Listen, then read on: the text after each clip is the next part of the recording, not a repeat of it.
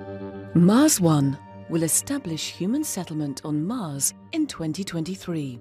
What would it take to get you to leave Earth forever to live on Mars? From now on, we won't just be visiting planets. We'll be staying. That's right, Dutch Foundation Mars One is trolling for pioneers to colonize the red planet. You just have to be at least 18 years old to apply.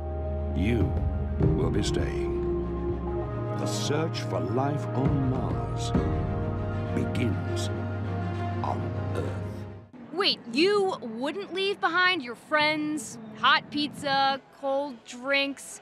No worries, there are at least 100,000 Earthlings who say they would. I'm curious. I'm willing to test my limits. And I'm determined to go to Mars. The mission will cost $6 billion. Mars One is considering turning the video application process into a, you guessed it, reality TV show in order to offset the costs. Since I was a little boy and watching the sky for the first time, I know that my place is there, between the stars. Truth be told, I'm already a Martian. I'm just looking to make it official. Leaving life to the chaos of the cosmos.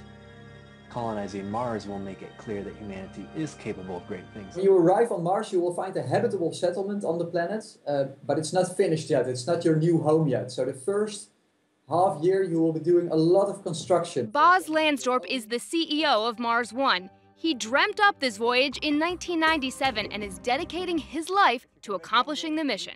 Groups that we have in training will drop out. We might think that a group is not qualified, or someone in a group might be ill and no longer eligible to go. So we will be repeating the application process every year.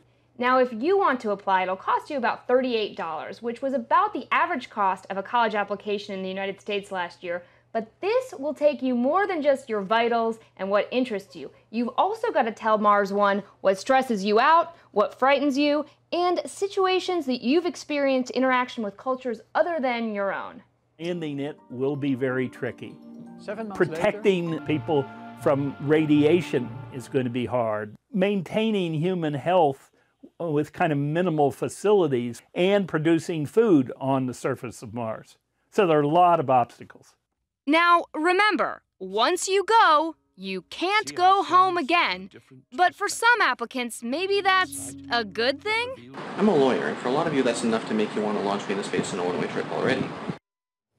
Now, if you really do want to apply, the deadline for this round is at the end of the month, but you'll have more chances because Mars One wants to recruit multiple groups